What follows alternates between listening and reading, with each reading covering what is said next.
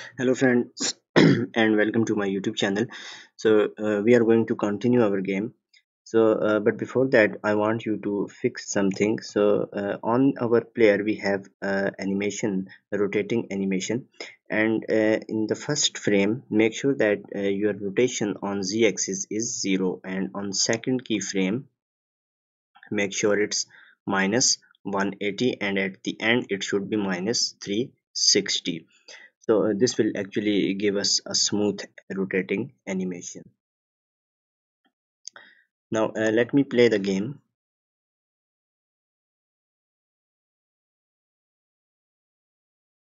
So here you notice that when our player hit the tile, after some time the tile dropped. So we don't want our first tile to drop until player jump. To do that, I am going to open our player script, and in here I am going to add a new variable, a private boolean variable, and call it first jump, and I am going to set it to true. This will actually keep track whether this is player first jump or not. We need this variable to set to false in our jump function. So when the player jumps, it means that it is no longer the first jump. When the player drop onto tile, that is our first jump. So when we jump, that is not a first jump. So let me so here we have our fall tile core doing, and before making our tile fall, we need to check if it is the first jump. If it is first jump, we don't want to drop the tile, we just simply want to return, so this will not execute. Now save it and go back.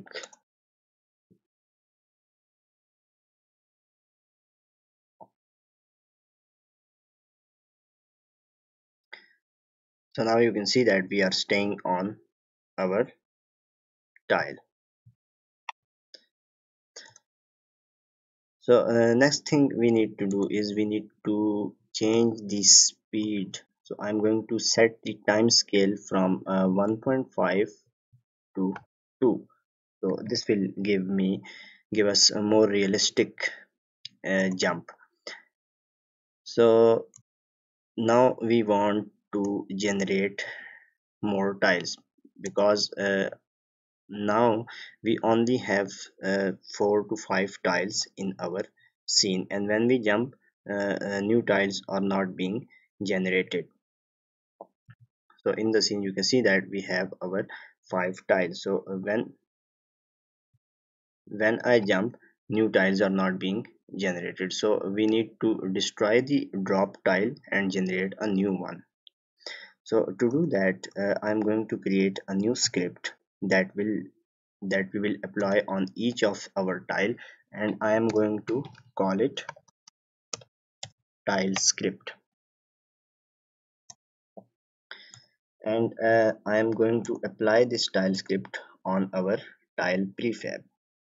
Drag the tile prefab into hierarchy and drag this tile script onto tile and make sure that it's there. Also, don't forget to click on apply button, and finally remove the tile from the scene. Now open the tile script, and in here we want to check.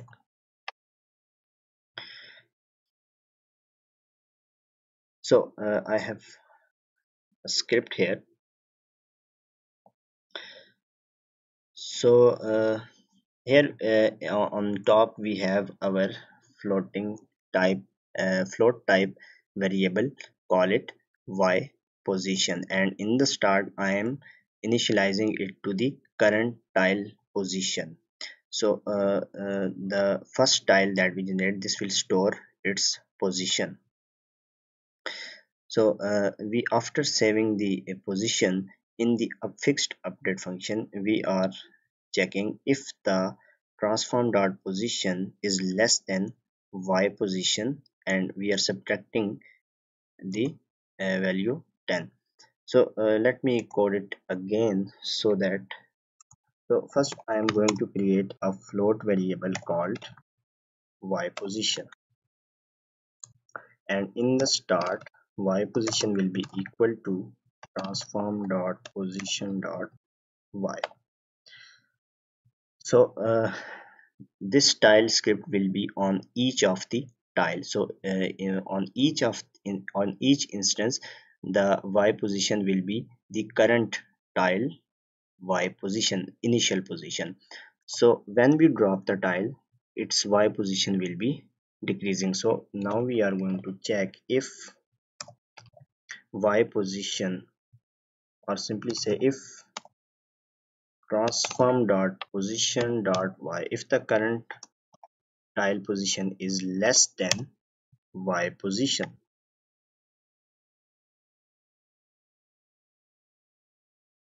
then we want to destroy this tile.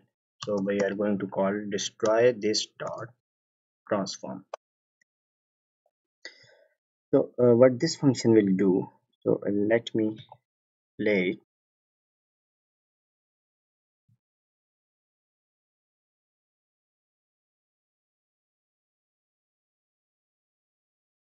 So now you will notice when I jump on the next tile, this will get destroyed immediately. So I think we haven't applied our script, or we have an error. So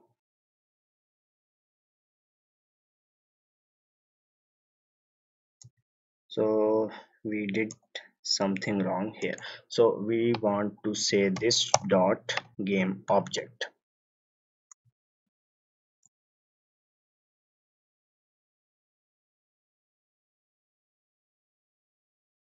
Now you will have, so let me jump. Now you have noticed that our tile immediately get destroyed. So let me play it again.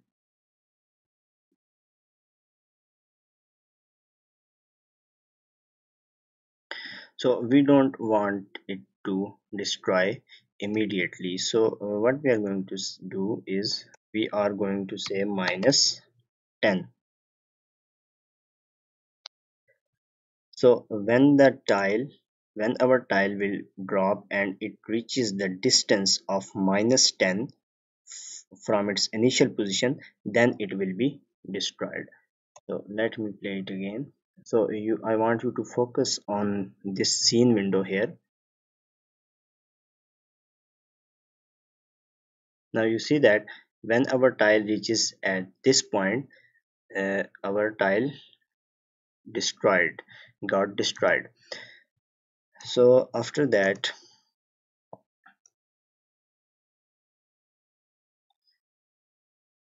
what we want to do is we want to, whenever we destroy one tile, we want to generate another one. For that we need a reference to our generator function. So I am going to say generator,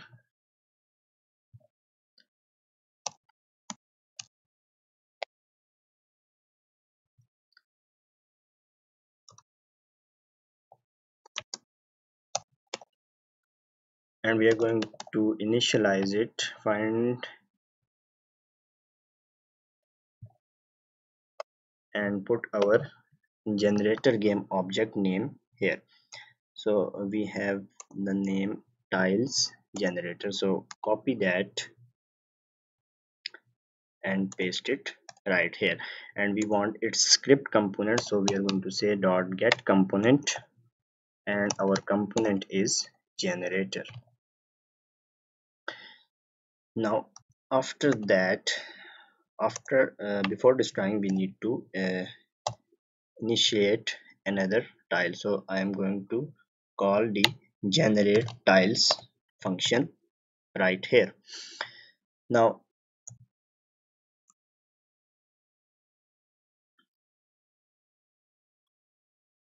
let me play it.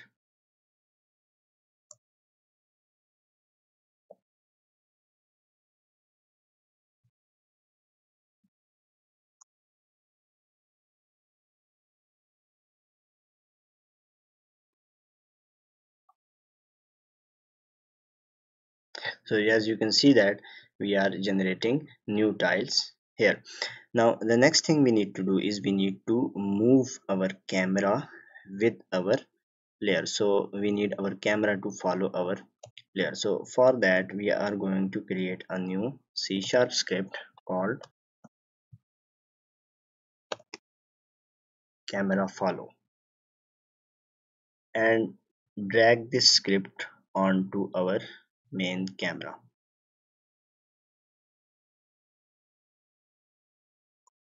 So make sure that it's there.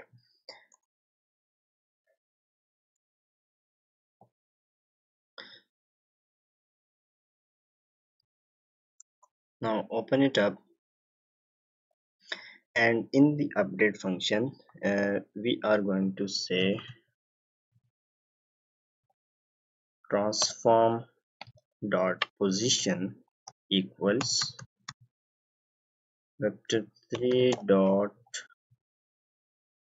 smooth damp, and this will take three arguments. The first one is its current position, so we are going to say transform dot position, and the next is target, so we are going to create a vector3 called target here, and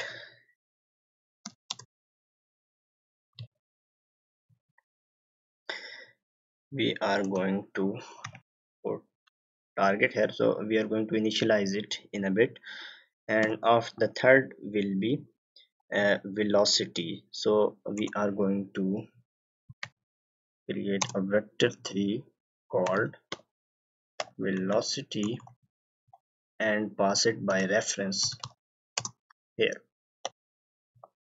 and the fourth argument it will take is smooth time, so I am going to simply put 0.5 here. Now the target will be actually our player, so we need a reference to our player, so I'm going to create a public game object called player, and in the start we are going to initialize it by game object dot find game object with tag and call it player.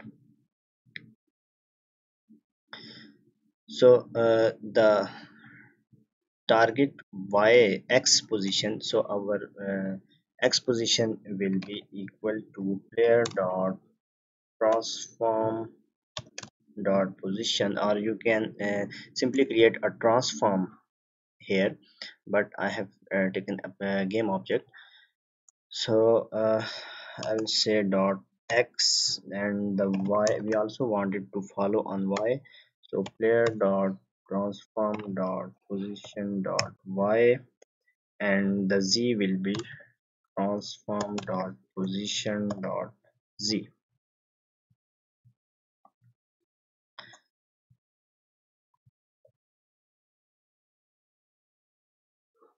Now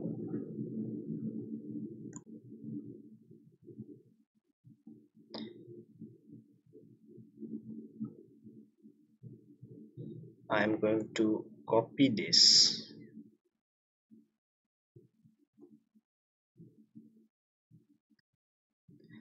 So actually we can also do another thing with the camera. I will discuss it in later video, but for now we are going to play the game.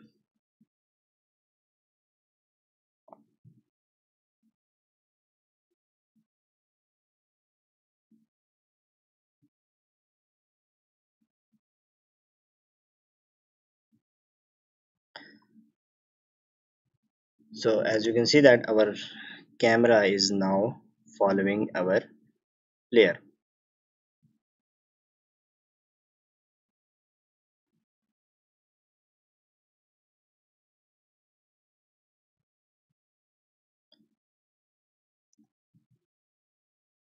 So another thing that you notice that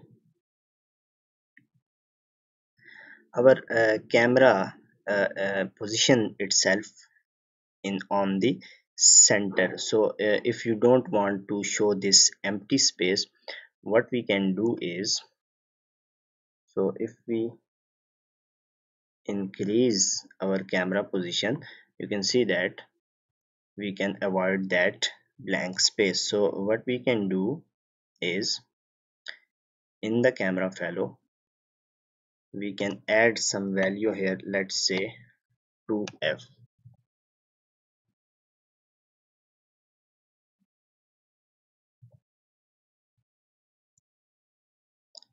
So let me play it again.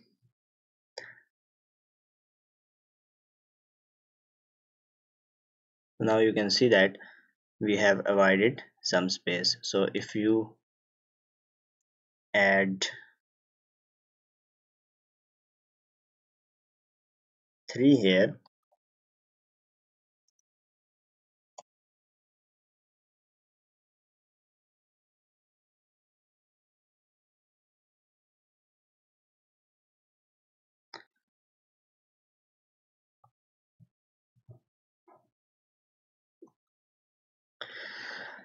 now the next thing we need to do is we want some background for our game. So I am going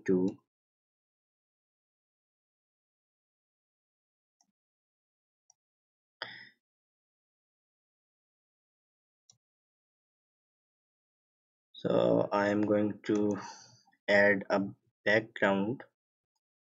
So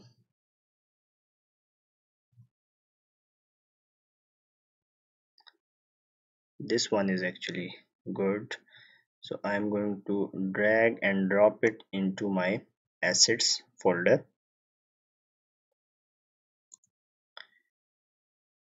and drag this background into our scene. So now you can see that we have a very nice background. So I'm going to change the to camera background color to white, and I am going to decrease the alpha of our background. Also you can position it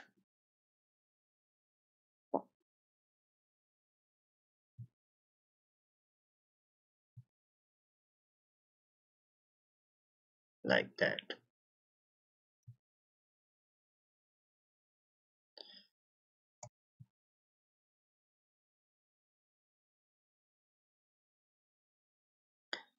So now you can see that we have our background, and let me change the directional light,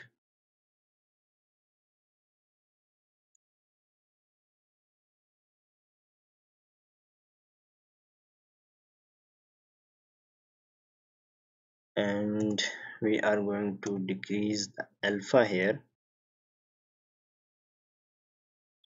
or increase it for better.